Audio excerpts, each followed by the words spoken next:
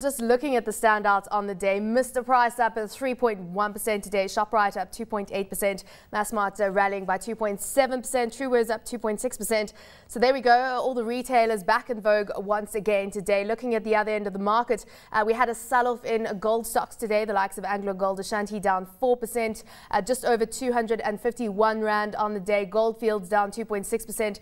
That gold price has been selling off, but interestingly enough, of course, you've got the Rand gold price, which of course would be a cushioning factor to a degree, that a weaker Rand. And just looking at the overall market on the day and how that translated into the Aussie, slightly softer today, down by just over 0.1%, 40,538 points. Just pulling back from that record high that we hit yesterday. Wayne McCurrie from Momentum Investments is still with me at the desk, and time now to check in on the local market. So Wayne, what are your thoughts right now on what we're seeing from the market? Because I said a sell-off in gold stocks. Yeah, I mean, there was a big sell-off in gold stocks. You can see the gold price has come down, and quite rightly so. World fears, tensions, uncertainty, it's definitely less than what it was. So the gold price should in fact be falling, and I would view that as being quite normal. Yeah. As you correctly mentioned, the weaker Rand should be giving some sort of cushion to the gold shares, but they took an awful beating here today. And then the retailers were quite strong.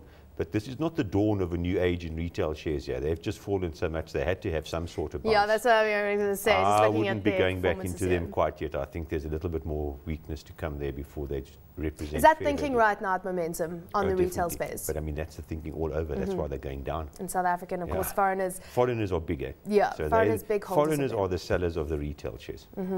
Anglo-American coming out with their update today, and just looking at that overall, a rise in coal, copper and diamond output. The fall obviously in platinum, I mean that fall 29% in production for the quarter. Iron ore coming down 19%, and iron ore a big profit driver for the company. Yeah, but I mean the company's already, the share price has already been punished. We all know this. This wasn't, none of this year, okay, maybe the copper actually did a bit better than expected, but none of this year was news to us, that iron ore and platinum is down in production, because we all know this. Hopefully this is now the worst that Anglo's is going to have for a little while. And in the next quarter, it starts to look better, and they start to make more profits and start to get production up again and going. But I think there's still a rocky road for Anglo's. They've got not only the South African problem. Look, I don't think Kumba is long-term a problem in respect of unrest in that, but unfortunately Amplats could be, because all the focus is on Amplats now. So that might still, be negative for the company for a couple of quarters still. And we don't know how that is going to play out. But they've still got to sort out the South American story. This is bigger. That's big capex. By and large, the Amplat story is not as big economically, or the result of the Amplat story is not as big economically as South America. This is a big one. And they didn't give any updates on that today. They didn't talk about the actual cost. Everyone's speculating, and also talking about the impact of a potential write-down. No, there is a write-down. It's not potential. There is a write-down. Yeah. It's exactly the same. But how big? We don't know. Oh, well, okay. First of all, let's go back a step here.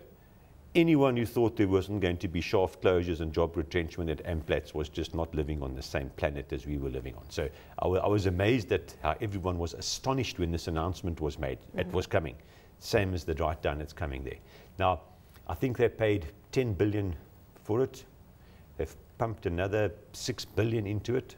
They're probably going to write off $6 to $8 billion on it. So, I mean, it's going to be a big write-down. But by and large, the market knows that. I mean, the market's not stupid. And as you say, that's what we're seeing in the share price. Yeah, and you're seeing it in the share price. But there will definitively be a write-down there. Let's just look at the markets, pulling back from the record high yesterday.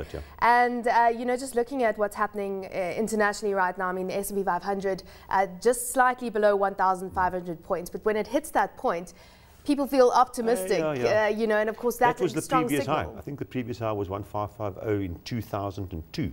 So for the for the last 10 years, you now at long last might make a little bit of capital profit. Remember, our market's up 400, 500% since 2002 in dollars, not just rands. So I mean, we've had a fantastic market here in comparison to the US market, but the US market is actually quite cheap. I mean, their dividend yields high in relation to their history.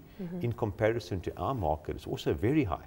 So if you're an SA investor and you're a bit worried about the rand, and you've had the run in our market, it's happened. It's not as though it's about to happen. It has already happened. and you can go and buy good quality shares overseas at a very good dividend yield and a fair price, you know, why not take a bit of money overseas? I mean, just talking about what the markets are likely to do, Goldman Sachs CEO is saying the US environment is very good, Yes. in inverted commas. The stock market has rallied to multi-year highs, and also saying people are under-invested. Yeah. So what people, but basically saying there's still more money to move into the market. There will definitely be. What the problem was, the dividend yield has been high on global markets for a while, but people were worried about the sustainability of earnings because of the state of the underlying economy. Now, if you're an investor and you say, I can earn 2% on a government bond, or I can go and get 3.5%, and if I buy wisely, maybe I can even get 4% dividend yield. I mean, it is one of those classic no-brainers. You know, as long as you buy a company that's going to sustain its dividend and its profits aren't under threat and it's not going bankrupt and it's a good company, anyone would rather buy a dividend and get a 3% yield than buy a bond and get a 2% yield. So I think a lot of money will flow in, and I think the US market is going to clearly outperform our market this year, specifically in dollar terms. We were talking about that earlier today, and looking at talking to a technical analyst about some of the signals he's seeing, and he cautioned around where the market's trading right now, and basically saying they're seeing a pullback, and of course if you're trading yields in South Africa. I know that could quite easily happen. I doubt in the extreme if we're going to get a serious correction. And when I say serious, I mean 20%. There's just too much liquidity around. Interest rates are just far too low for that to happen.